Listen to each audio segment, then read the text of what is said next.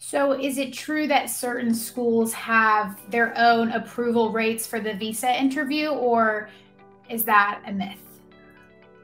They're not official. No, there's no guide that says, oh, approve this percentage of students that are applying to University of Michigan and refuse this percentage that are going to Purdue. There's nothing like that. It's more just the same thing as going into a job interview. If you have a great school in your job interview, it's going to make a better impression on the person that's interviewing you for the job.